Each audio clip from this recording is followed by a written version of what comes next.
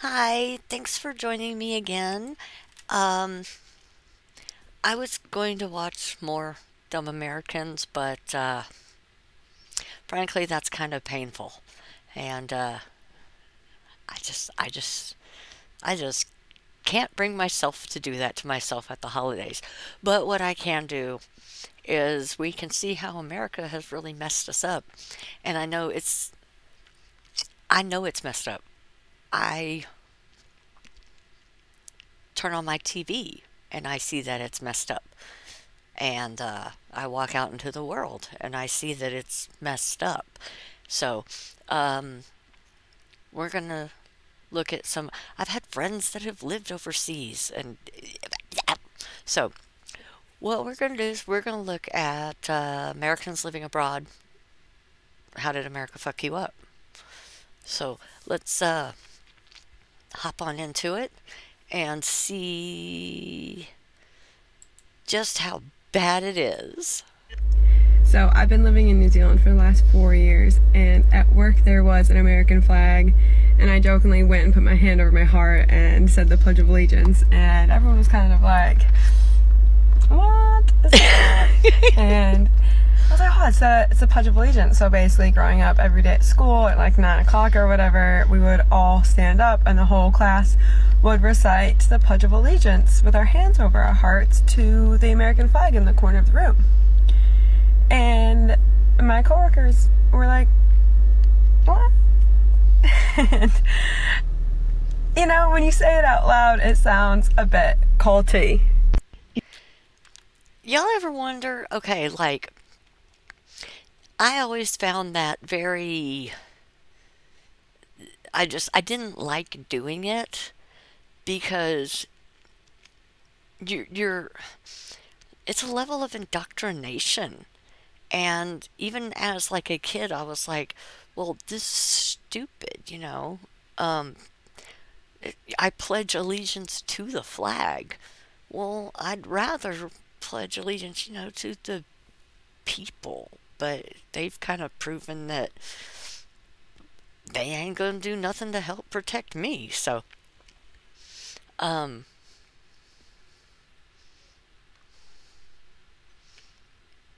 shit, I forgot where I was going with that. Realized that America really. So, when I was in high school, I was a lifeguard, and during my lifeguard training, they taught us that before we even administered first aid or CPR, we had to ask for consent to avoid being sued. Now, fast forward a couple of years, and I'm in London as a waitress, and my company sends me to go do CPR training. And while I'm there, they go over the same stuff that I learned in the States, but I notice that they're completely glossing over this one particular area. So I raise my hand and I ask, what are the laws here? Like, how do you avoid being sued if something goes wrong? To which every single person in the room starts laughing at me and says, oh, you're American, right? Yeah, no one here is going to sue you for trying to save their life. In America. And that's how it should be. You know, yeah, you might walk away with like a cracked rib, but at least you got to walk away. And in America, that's just not freaking good enough. Why? Because they can get some court. I'm going to leave several adjectives out of that sentence. They can get some court to grant them. Yeah, you didn't consent for them to save your life. So, yeah, otherwise, that's one thing that bothers me is, you literally have to consider, do I want to save this person's life or do I want to get sued? It's stupid. So in the U.S., I regularly get pneumonia. Sometimes I get like pneumonia and bronchitis, but pretty much all like clockwork. I get it. I had just moved to Scotland for my master's. You got to go to the doctor. And I was coming down with a respiratory infection like I do every year. It was just the early onsets of pneumonia, but like normally I wait to the point of where I'm like literally unable to breathe before I go to the doctor because it's expensive in the US. Yeah. Well, here I was like, you know what? I'm here. I paid for the NHS. Let me go get it. Saw a doctor, gave me a prescription. I went to the pharmacy to pick up my medication, something that I literally would not be able to afford with my minimum wage job and being a full-time student. They gave it to me for free because it was necessary, and I almost cried in the pharmacy.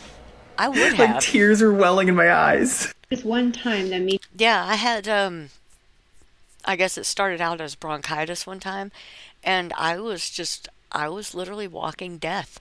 When they finally got me to the hospital, I had developed pneumonia, and yeah, yeah, I couldn't afford to go. Um, I got, I had a mild, like little, like virus thing kicking. And my job, here's what you do in America. If you call in sick, most of the time you have to have a doctor's note.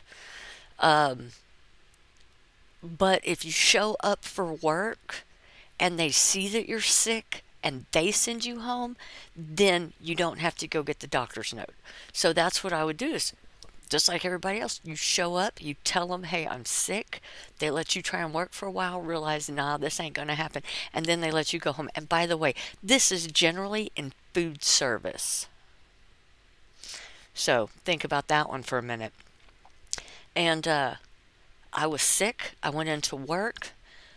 They were going to send me home, but they weren't going to send me home. They told me I had to go to the emergency room. I had to go. It was over $1,500 just for the emergency room visit. I didn't get a prescription. They told me I just had to let it run its course. So, if you have health care in your country, you do not have any clue how lucky you are. Okay, so I live in New York now, but I used to live in England. And one time I was out at this bar with my friends, and these two cops walked by. And one of my friends was like, oh, I wonder why there are cops out right now. And I looked at the cops, and I got really confused. And I was like, those are cops? And my friends were like, yeah. And I was like, they don't have guns.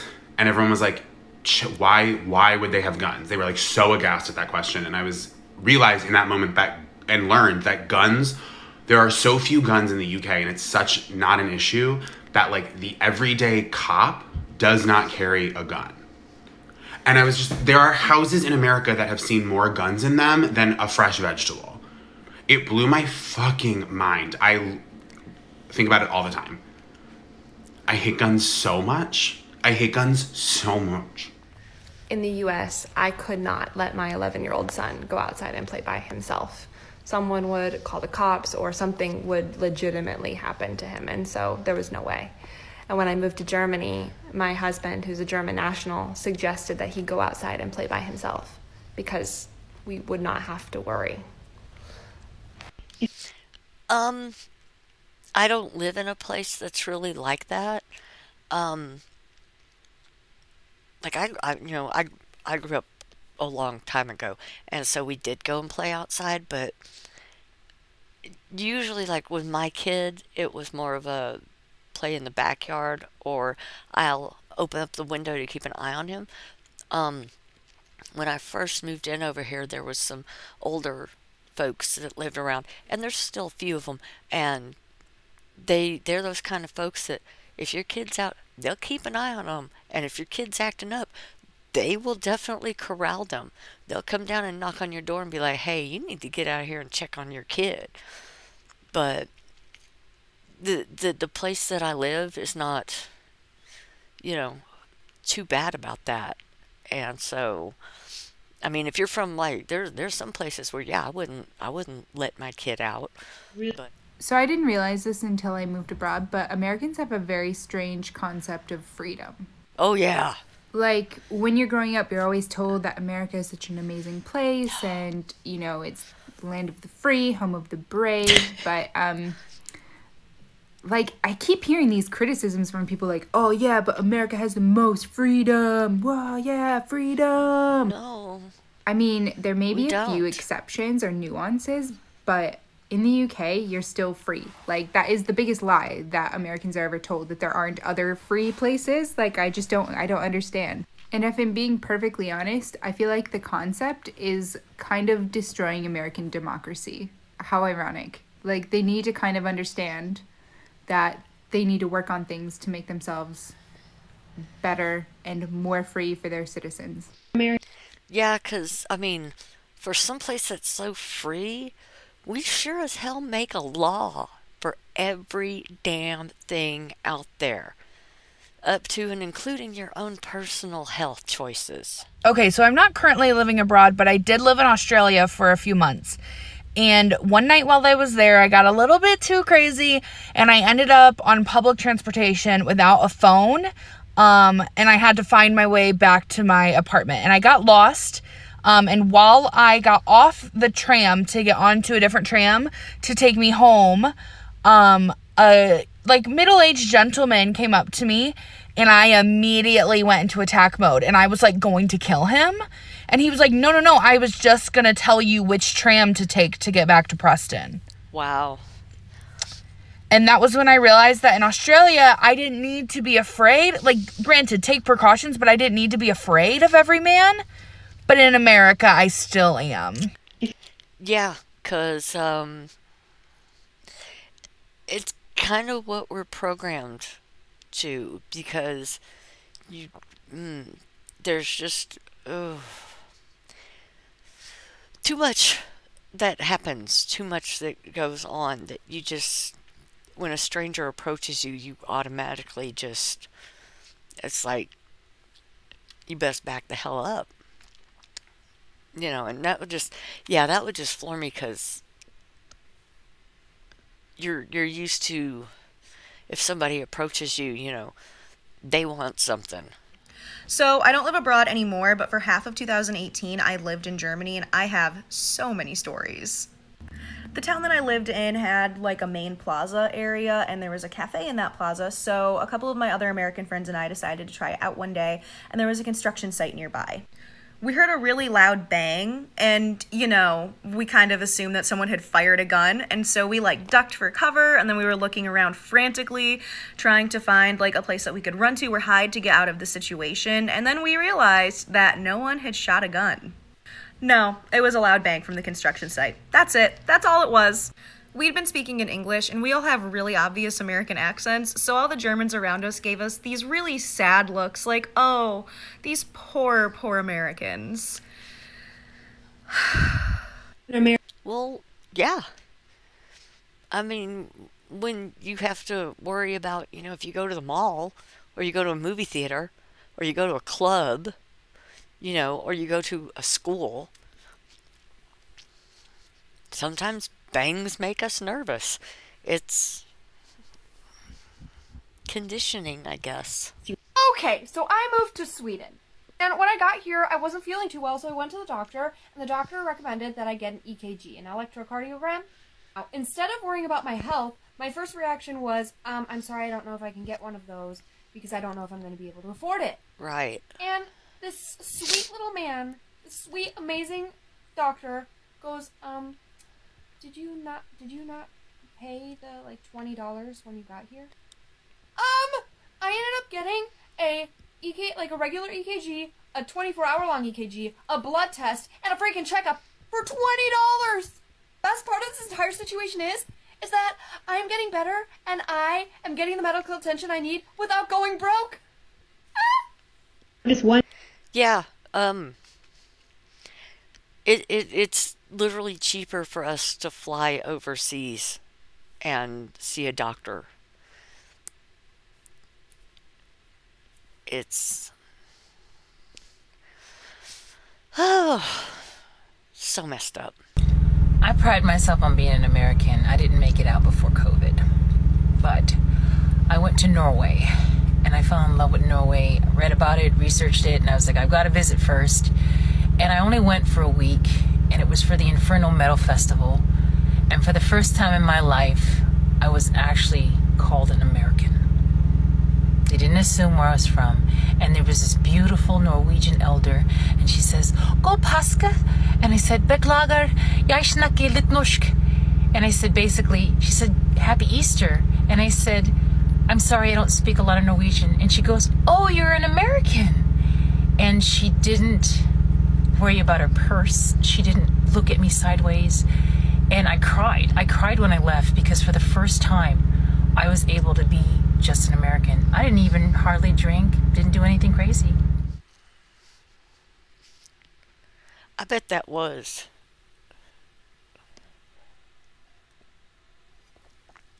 Because America does have a lot of problems with race, and it hasn't gotten no better in the last few years. In fact, it's gotten considerably worse.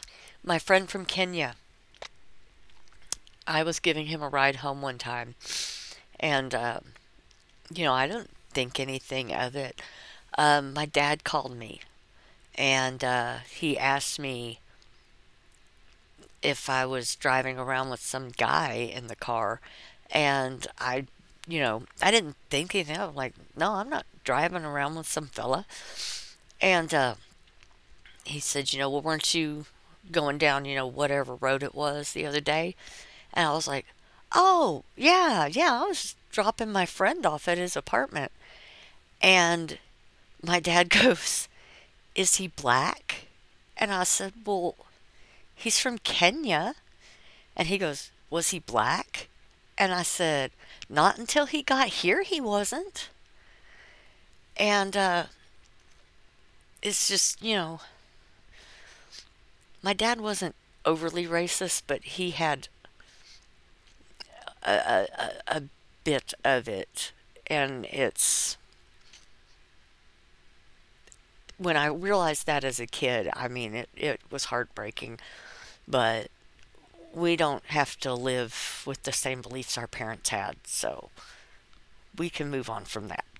So during the first lockdown, we have an elderly neighbor, and we would go and check in on her every once in a while and get her groceries if she needed. And progressively, she started not be able to breathe very well. And we knew it wasn't COVID because she had it before.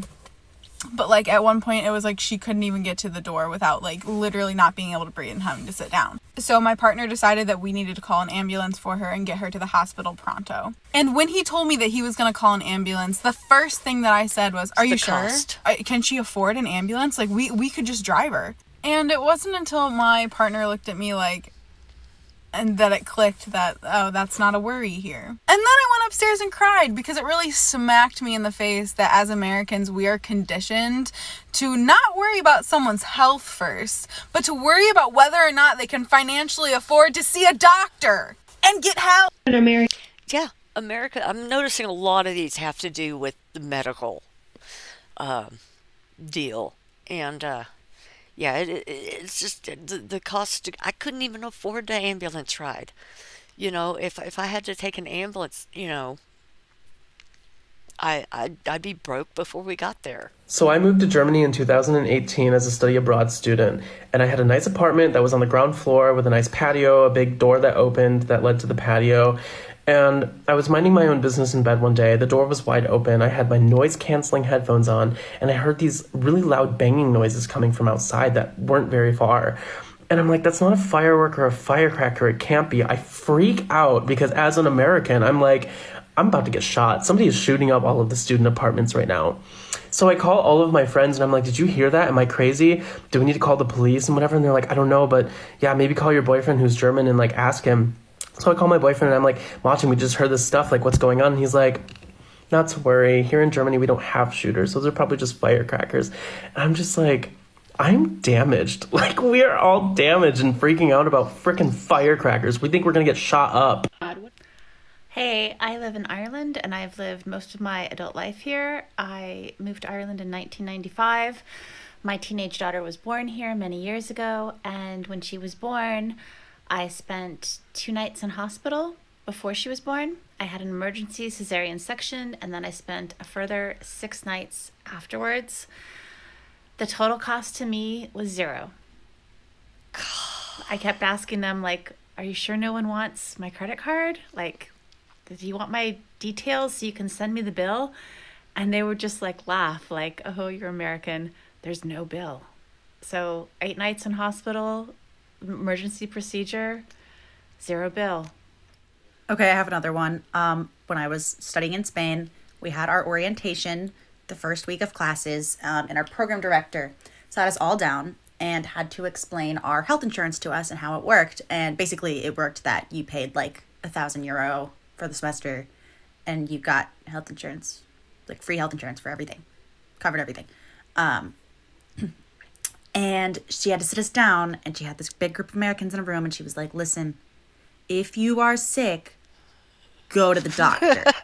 And we were all like, yes. And she was like, no, like, Americans don't go to the doctor. You won't go to the doctor when you're sick. So I have to tell you every year to do this, and still kids will just put off going to the doctor because you're used to just, like, pushing through illness. No matter what it is, I don't care if it's a cold, go to the doctor. And she had to actually, like, spell that out for us. Yeah, our healthcare system it's not a system, and frankly, it's an embarrassment. We should be embarrassed by it. We should be embarrassed by the way that we treat our people. You know, but we're not. We're still going to stand up and scream, America. America's so great. Yeah, it's great if you can afford it. You know, if you're poor, you're just shit out of luck. You know, maybe the hospital will take you on as a charity case, because they do that for me sometimes. But if they don't take me on as charity, and even if they do take me on as charity, when they use outside things like radiologists and stuff, they don't take you as charity. You still got those bills to pay. You know, it's just, it's horrible. You know, if my appendix ever starts twitching, I'm going to be like, yo, book that flight, because I got to get somewhere else. You know, it's ridiculous and sad, and, you know, and yet we tout, you know, how great, wonderful, we're so free, and yet we have, I'd like to see a comparison of how many freaking laws we have compared to other places, because we're breaking laws left and right all day, every day, because we don't know them all. You know, it's illegal to, to walk away from like a cop or some crap like that. That's why when we see a foreign cop, yeah, we're going to act weird, because you don't want the cops to try and stop you, because you can just say the wrong thing and get like disorderly conduct. And, you know, there are some police that are not like that. You know, I've met some, we've had issues here in the apartments, you know, and, but they're not all like that, but they still make me nervous. And it's just because of so many of them having such bad publicity. But, yeah, America, we are fucking shit up left and right. We're going to start with our own people. America.